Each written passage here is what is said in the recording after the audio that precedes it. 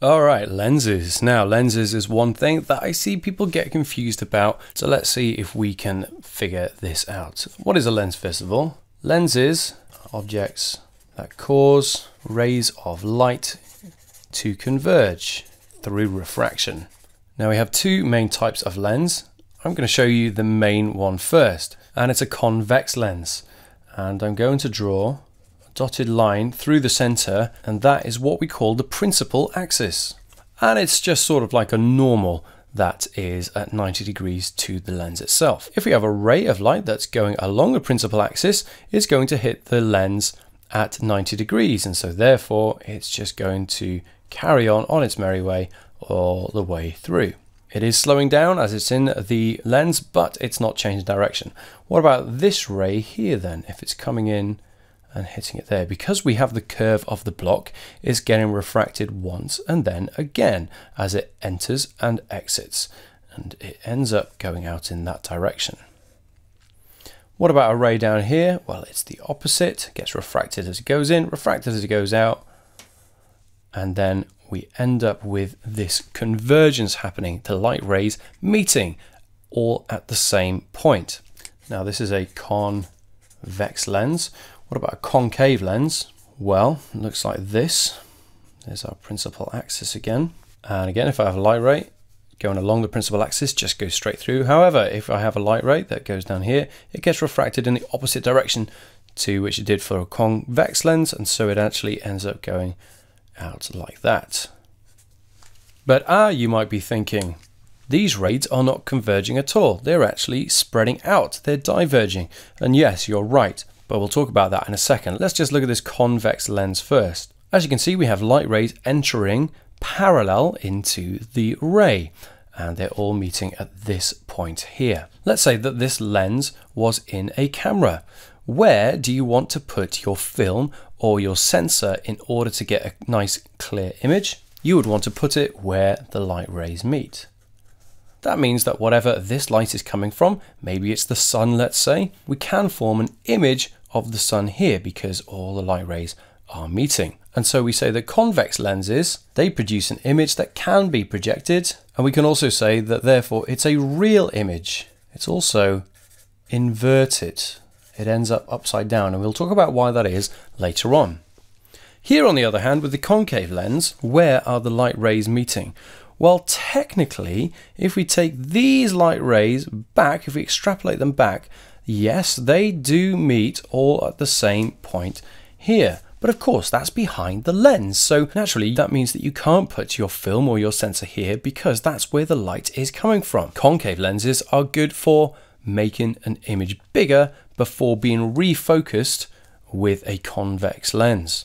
So we say they produce an image that cannot be projected, and therefore we say that it is a virtual image. Must be used with a convex lens if you want to produce an image.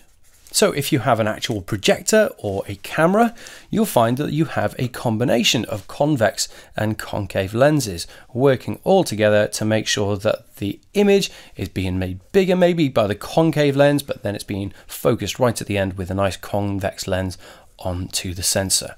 So that's all you need to know about concave lenses. We're going to leave that for now and just concentrate on convex lenses because they're far more useful. So let's draw our lens again like that. And I'm going to again draw my principal axis.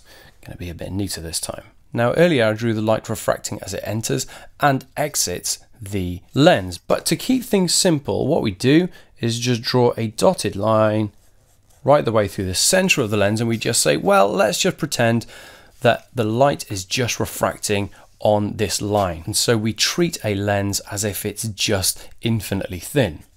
And we call this the lens axis. And earlier on, I drew light rays that were going in parallel to the lens. So I'm going to draw those again. And we said, what happens? They all meet at the same point. That's the clever thing about lenses. And so we call this point here where all of the rays meet the principal focus. And we said that that's where rays meet if entering parallel. And we can say to axis that is the principal axis. So where is this light coming from? Is it coming from, say, the head of a person who's a few feet away? Well, no, that can't be true, because the light that comes from somebody's head is going out in all directions. So if there's a lens here, that means that the light will actually be spreading out. Where is the object that this light is coming from? Well, it's coming from an object far away. If an object is very, very far away, then that means that the light is going to be coming from it into the lens basically parallel. So we can say at infinity, and I can prove this to you with one of my lenses here. On this focus ring here, it tells you how close the object you're focused on is. So if you have a look, I'm at 0.45 meters there, 0.5, 0.6, and then it goes 0.7, 1, 1.5, 3, and then straight to infinity. When my lens is at infinity, that means that it's set up to take the rays from something that's infinitely far away. Now, every lens you have is different, and some lenses will tell you how many times zoom it has. But if you buy a lens like this, it will actually give a distance on it. This one says 50 millimeters. This is what we call the focal length of a lens.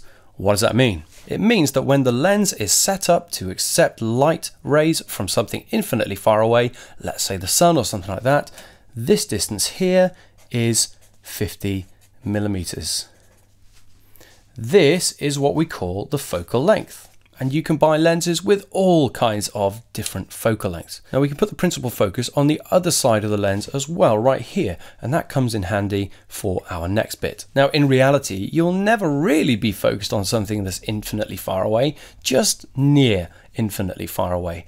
However, what happens if you do want to focus on somebody who is just a few feet away? What's going to happen in that case? Let's have a look. So I've got my lens again, and I'm going to put my principal focus on there.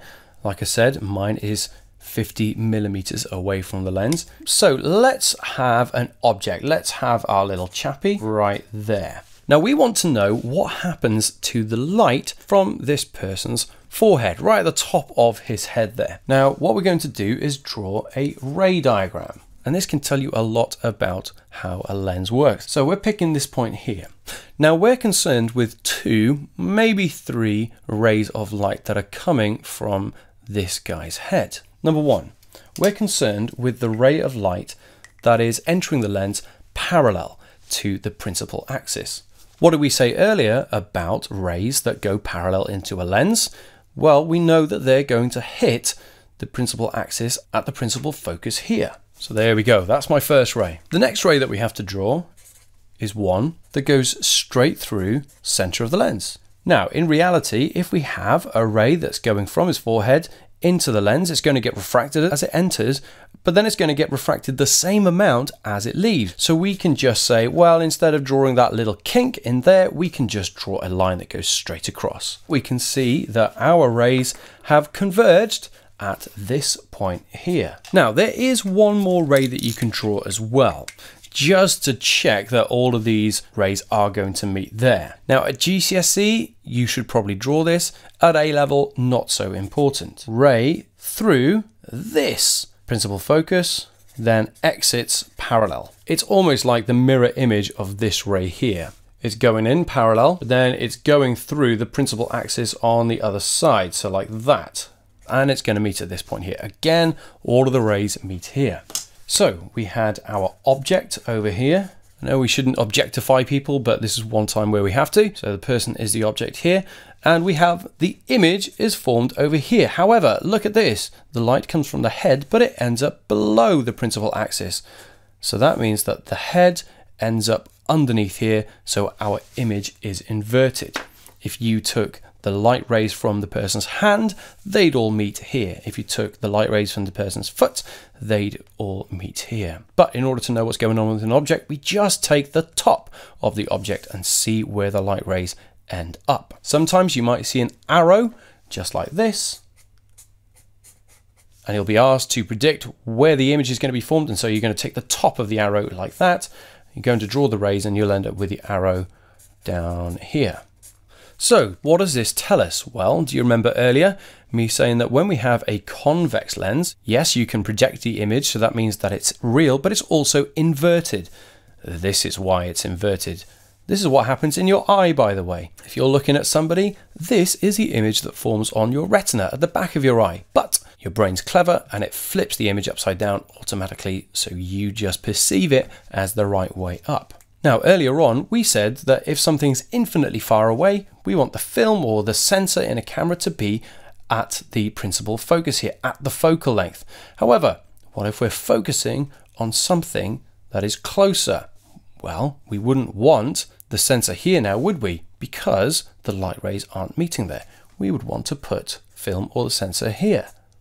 When you saw me turning the dial on the lens earlier, all that it was doing was changing this distance between the lens and the sensor to make sure that the light rays from your object, which is 1 meter, 3 meters, infinite meters far away, they all meet at the sensor.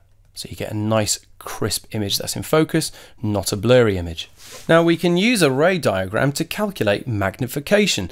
Magnification is just how many times bigger the image is compared to the object, and so is equal to image height divided by object height. I can see that my image height is 2.6, so 2.6 centimeters away from the principal axis, the guy's forehead is, but the object, well, in reality, it was 2.2 centimeters away from the principal axis. Very short guy. So 2.6 divided by 2.2, and that gives me 1.18. So my magnification of this lens is 1.18. That means that whatever image you have is going to be 1.18 times bigger than the object itself. If the number is less than 1, that means that you're making the image smaller. And in reality, if this was for my camera, the object is going to be quite big, but the image is going to be tiny on the film or the sensor. So we end up with a number much less than 1. Now, just one more thing. This is also equal to image distance over object distance. It's the same ratio. So just to check, I can see that my image distance, well, that's 11.4 centimeters from the center of the lens. 11.4 divided by, how far is my person away? I can see that that's 9.7. Look at that, that ends up being 1.18 again. So this is true. Now that's really all you need to know for GCSE. For A-level, there's way more maths that we can do with this. So let's have a look. The first thing you need to know is power. Power of a lens, no, it's nothing to do with work done or energy this time. This is equal to 1 divided by the focal length of a lens. But in order for this to work, we need it to be in meters. So what was the focal length on my lens? Well, it was 50 millimeters. So in meters, so it's going to be 0.05, so 1 divided by that. So the power of my lens is 20. But what is the unit of that? Well, it's capital D, and this stands for dioptres. And it makes sense. If you have a thicker lens, then that means that the focal length is going to be shorter. The principal focus is going to be closer to the lens. Shorter focal length means that the power increases. We also have the lens formula, and this is one that gets used a lot. And you don't need to know how to derive this, you just need to know how to use it. 1 over the focal length, so that's 1 over f, is equal to 1 over the object distance plus 1 over the image distance. So if you can measure 2 of 3 of these things, you can figure out the third. And the magnification equation, which we can rewrite as magnification big M equals V over U. You might realize that I got those the wrong way around the first time, where V is the image distance and U is the object distance. But don't forget that you can swap these for the heights of the object and the image as well. Now, what if you're dealing with objects that are so far away, like stars, that it's not that useful to talk about image heights or distances either. Rather, let's think about a star that's here, and here is your eye right here. So you're looking up at this star, and what happens? Well, you can look at the star directly like that. And if we imagine that there's a big circle going around you where the edge is at the star, what we can do is say that we have an angle right here, and we can call that alpha. and that's going to be a tiny angle. It's probably going to be less than a degree. It might be an arc minute, which is a 60th of a degree, or an arc second, a 60th of a 60th of a degree. In other words, 1/3600th of a degree. What about if you used a telescope to see it though? So here's your big telescope, and here's the star again. However, this time the light is getting magnified as it goes into your eye. So actually what you see is this angle here this time. This angle we call beta. So we can say that magnification is also equal to beta or beta divided by alpha, where alpha is the angle subtended. That's a posh word that we can use by the naked eye or the unaided eye, and then angle subtended by the image to eye. So that's the image from the telescope. That's the angle that appears to be covered by the star once you look through the telescope. But wait, there's more. In a telescope, usually you have 2 or more lenses. Here's a star over here, and in your telescope, usually what you have is an objective lens, and finally at the end you have an eyepiece lens. And what's weird is that in this case, the magnification is equal to the focal length of the objective lens divided by the focal length of the eyepiece lens. So 1, 2, 3, and a fourth way of calculating magnification. And last but not least, because you have the light entering the objective lens basically parallel and you want it to come out basically parallel into your eye, you need to make sure that these light rays just cross over like that. So what do we need to make sure of? We need to make sure that these lenses are a distance apart, which is equal to the focal length of the objective lens plus the focal length of the eyepiece lens. That and that. If you found that helpful, then leave a like. If you want to go on to the next astrophysics video, then click the card and I'll see you there.